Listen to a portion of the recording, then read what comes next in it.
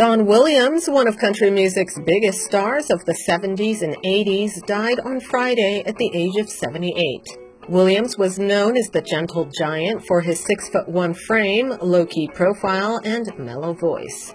Over the course of his 50-year career, he had hits like Tulsa Time, It Must Be Love, and I Believe You.